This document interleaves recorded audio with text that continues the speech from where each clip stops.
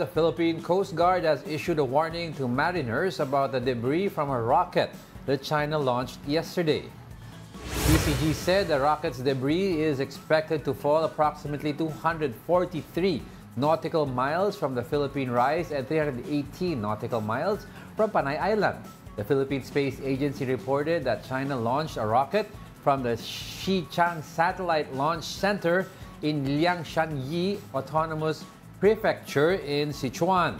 While the rocket is not expected to fall on land, the fallen debris still poses a great threat to vessels. Yan, nagaganyan na ang China. Nag-escalate na sila. So they launched this from their prefecture sa satellite station. Usually naman, like North Korea, they do this, no? They into the coastline of South Korea, and then they've been doing this before.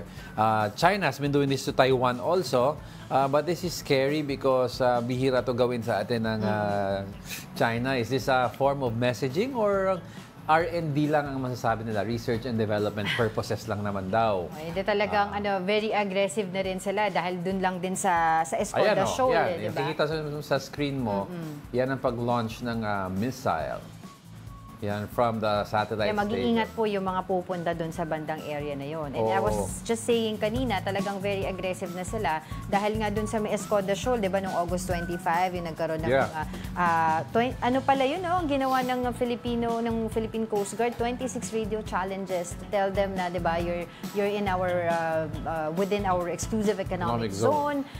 Pero siyempre, matigas din ng kabilang panig na sinasabi nila kayo ang umaapak, 'di ba? Ang nandito sa aming teritoryo. So, ano ba, kailangan ba i-demo ulit ng American Big Brother ang Typhoon missile system dito? Ay, nako. Kasi inalis na nila yung Typhoon system dito, and then right after inalis yun, nagkaroon ng dialogue.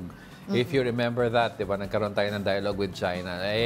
Mukhang ang response nila sa dialogue natin nagpapaulan ng missile, pang R&D purposes lang daw. Research and development. O di mag-R&D din tayo ng Typhoon dito. Pero tumataas, lumalaki din, lumalawak yung bilang ng mga Chinese vessel doon sa West Philippine Sea. Yung what happened sa Teresa Magbanwa, what happened, napaligiran daw ng madaming Chinese vessels. So from August 27 to September 2, 203 yung mga Chinese vessels na nakikita doon sa area na yan. From 163 coming from 163 August 20 to August 26. Of almost 40 vessels in a month's time.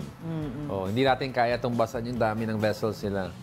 But pwede tayo tulungan ni Big Brother. Pero di ba nag-offer nga sila sa mga susunod na mga resupply mission, samahan daw nila.